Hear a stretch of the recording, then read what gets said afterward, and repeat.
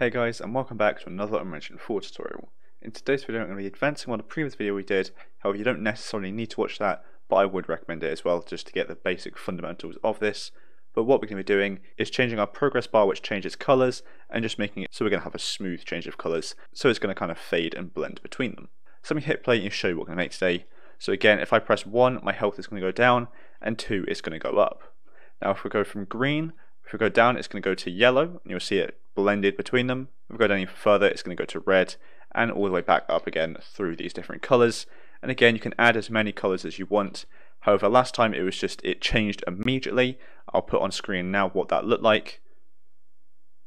But now what's going to happen is it's going to blend between the colours instead of just immediately snapping between them, which was something which somebody asked how to do, so I thought I'd do a video on it because it was such a great idea. So this is what we're setting up and making today. So without further ado, let me delete this code and I'll show you how I've done it. So once again, I'm going to be using the code which we started in the last video and just changing it here and there and adapting onto it. Again, you don't need to watch that video first, but I would recommend it. But again, I'll show you how to do it all in this video. So the first thing we're going to do is we're going to open up our player HUD, and this is our progress bar where we have all the code for this changing colours. So if we select the progress bar, we can go to the binding which we have already, which I have removed, which you're also going to want to do. Remove the binding, where you can hit bind, and it's on there, so bind, remove binding. Also, I'm going to press the magnifying glass first to take me to that binding, and then we're going to remove it, compile and save, go back to the graph, and we have this bind here, and this is the code we set up last time. So again, when the health is between these different values, we're going to be setting the progress bar to different colours. Again, you can add as many as you want. What we're going to do now is we're going to select part of this code and just change it. So for me, that's going to be all of the greater than and less than, the ends and the branches. Control C that, and then we're going to close this, so that's all we need to do in here. We just need to get the code to change it, and we're now going to open up our character blueprint. So for me, that's content, third person BP, blueprints, third person character, and I'm just going to find some empty space in here, hit Control V to paste it in, like so. And now we have this code in here. Again, this is very easy to make if you haven't done already. It's just a lot easier for us and more time efficient to copy and paste over since we already have it. Once again, all of these top values need to go into our health, so we're now going to get a reference to our health, connecting that into all these top values like we had it set up before, but we're just now in a different blueprint. Because we don't want it to be on the bind, because that does it every single tick, and we also can't use a timeline inside of a widget, which is what we need to do in order to make this nice and smooth. So this is what we have so far. I'm going to right click here, add a custom event, naming this check health, and I'm going to connect that into the first branch here, like so. And so this is how we're going to fire off this to check what our current health value is, so we know what to set the color to. I'm going to compile, save, and this is not done yet, however we're going to come back to it in a minute. What we're going to do first is we're going to create a few variables. So we're going to hit the plus variable here, and I'm going to name this one current color, and as it sounds, this wants to be a linear color variable, like so, because again, what we're doing at this is we're going to be setting this to be the current color of the progress bar. Compile, save that. We're going to add another variable, with this once again being a linear color. All of the variables we're going to make are linear colors, so you don't need to change it anymore.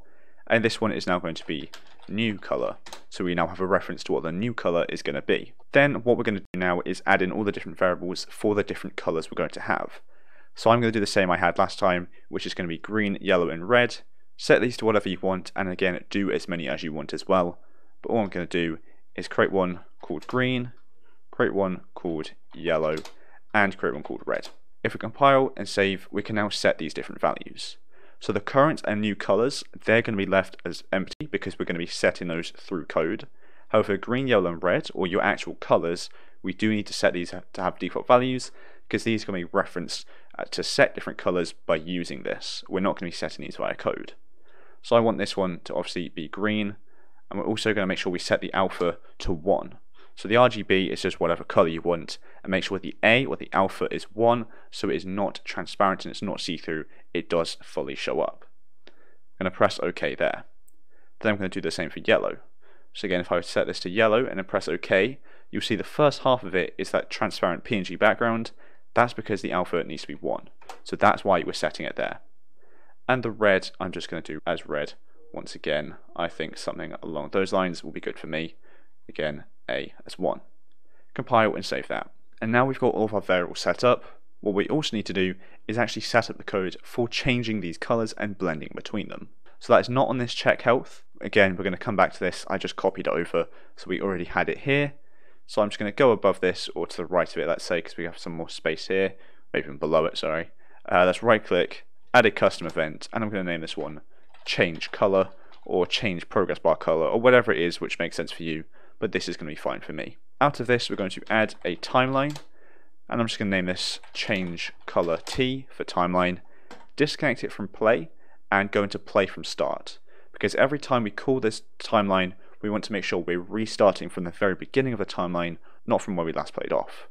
So play from start there, and double click this to open it up. Set the length to be how long you want it to take to blend between the two colours. I want it to take about half a second, so 0.5, because the length is done in seconds. I want it to take half a second. Set this to whatever time you want, so it could be even 0.1 or just 1. 0.5 is fine for me. Then we're going to add a float track, and I'm just going to name this one color track. The name doesn't matter too much.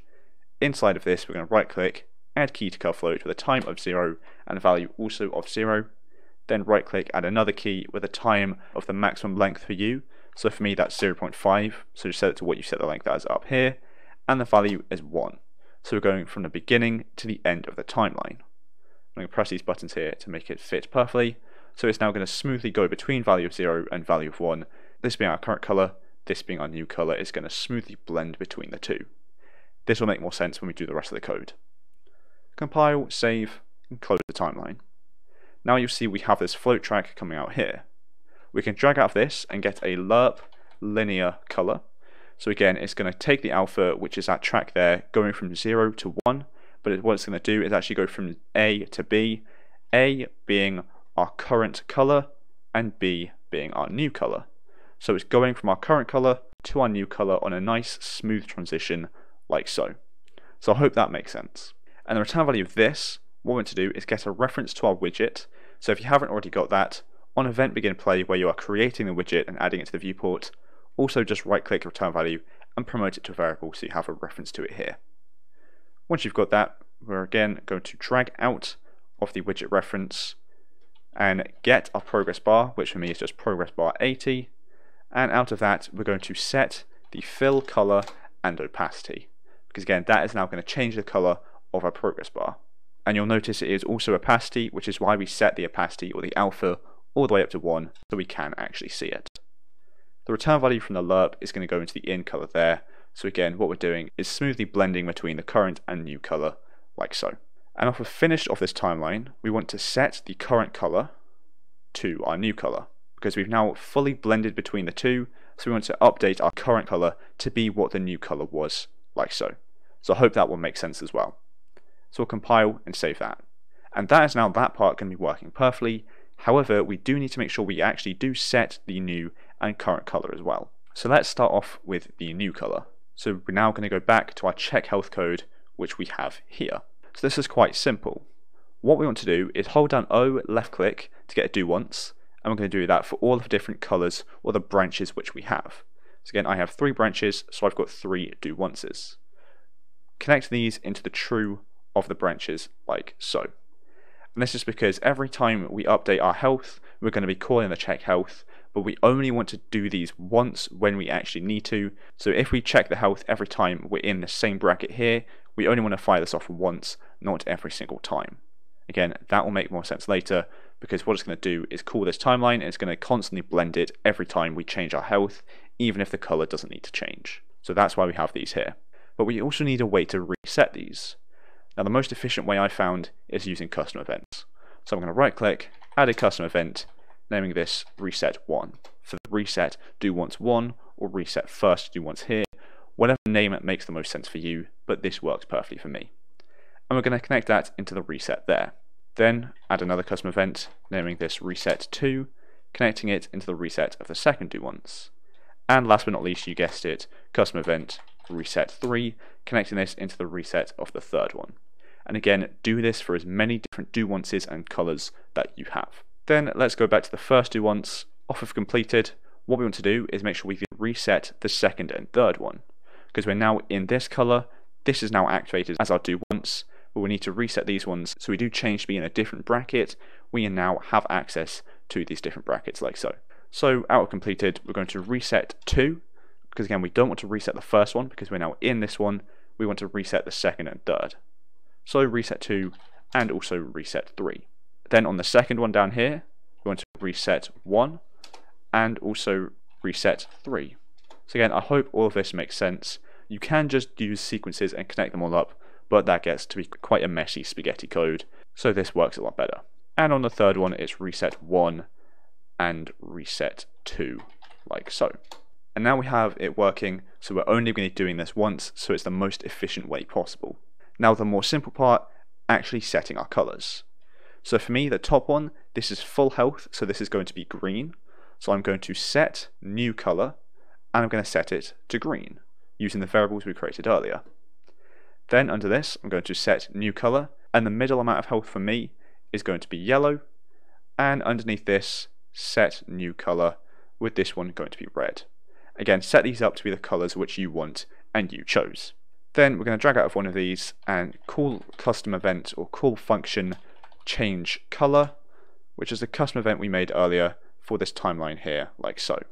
And that is going to connect up into all of these like this, so whenever we do want to change the colour, we are actually going to do that through this timeline as well. So we'll compile and save that. And that is now working perfectly for us to set the new colour in order for us to actually blend between them. But we also need to set the current colour. Now again, that is going to be doing this when we finish changing, however we do need to set it up for the first one as well. So the first time we play this, we're not going to have a current colour, so we can just set this here. However, it might change if you have a save game or something, so we're going to have this based upon the player's health. So what we're going to do is select the first part of our check health, which is the health, all of the different less than, greater than, and branches like this. Control C to copy that, and then we're going to go up to event begin play and hit Control V to paste it here, connecting that into the add to viewport or just whatever it is that you have on event begin play. Now instead of doing set new colour, we're going to set the current colour. So we can just select all of these at the very end like so, Control C, Control V to paste it up here. We don't need the do onces because this is only going to do it once anyway because it is on event begin play. So this is the code we have now. But again, you'll notice this is for the new colour, we want it to be for the current colour. So what we can do is we can just drag current colour onto the set and you'll see it says change node to write current colour, drop it on there, and we've now changed it to be current instead of new. We'll compile and save that. And so now we've got the current colour and the new colour set up in order to blend between them. The only thing left to do now is to actually call the check health function. So again, make sure you do this when you take damage and heal as well, so whenever your health changes, call this function here. Again, very simply, all I've got is pressed on 1 and 2, I'm decreasing or increasing the health, but you will probably have a proper system set up for damaging and healing, and if you do, make sure to set this up there. But all you want to do is call function check health, like so. And again, I'm just going to connect it into both of these, like that. Compile, save, and that should now be the code done and working perfectly for us. So let's hit play to test this out. You'll see that my health is currently all the way down there, so let me just check, is that what that should be? It shouldn't, because my health is set to 100. So let's have a look at why it's done that. We'll go open up our widget, and if I select the progress bar, our percent is not bind anymore. So that's the problem. I removed the wrong binding. I did that earlier as well, just misreading. So you probably won't have this problem, but again, on the fill color and opacity, make sure you have removed that binding, but on the progress you've still got the get percent binding. Compile, save, hit play, and you'll see that this now works perfectly. So again, that was my mistake, I just removed the wrong binding. If I were to hit 1, you'll see my health has gone down, hit 2 it's gone up, but you'll also notice actually that was blue instead of green.